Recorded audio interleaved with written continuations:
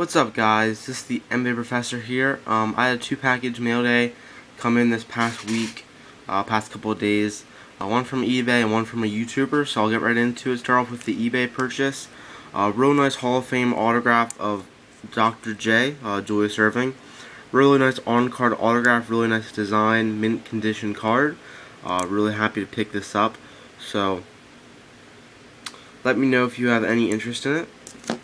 And then the second package, I made a trade with KBRULES2424. Here's the note he sent. Really appreciate the trade. He did send extras for the win. I really appreciated that.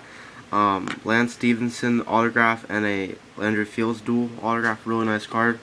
And then a real nice Bill Sharman on-card autograph. Nice Celtics legend right there. So let me know if you're interested in those. And then the trade was for 17 of the draft redemption cards. There are 3 gold standard ones and then 14 the limited ones. I believe there are 4 duplicates, so there's 13 different ones in here.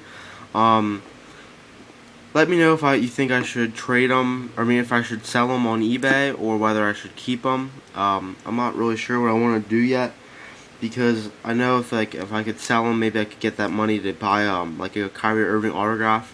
Because with only having 13 out of 35, that's over like a 33% chance. But I mean, if I don't get Kyrie Irving and if they're all kind of like scrubs, it's kind of, it's kind of like pointless. So let me know if your suggestions. What do you think I should do?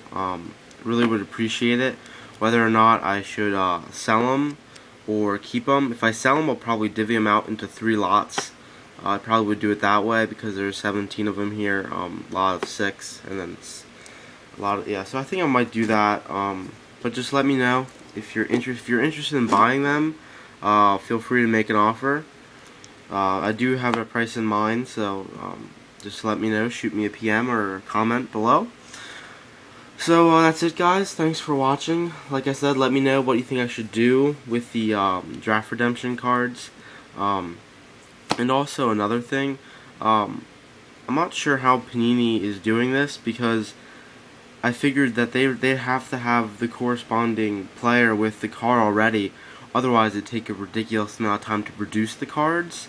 I don't think they can just have the card sitting there with blank players on it and then just add those on, and then, so I don't know, I kind of feel like they're already chosen almost. And I thought it was supposed to be like a live draft where they they draft it or they do something to yeah, okay, maybe it is they're just revealing the thing. I guess that makes sense, because otherwise it'd take too long. But so I guess they already know who Kyrie Irving is, like what card he'll be. So yeah, wonder who that'll be. But anyway, guys, thanks for watching. Let me know if you have any interest in these cards. Please subscribe. Please go give KBRULES2424 subscribe to him as well. He has lots of nice stuff. He obviously collects Kobe. So go check him out, guys. Go give him a sub if you haven't already. Thanks for watching. Have a great rest of the weekend, and peace.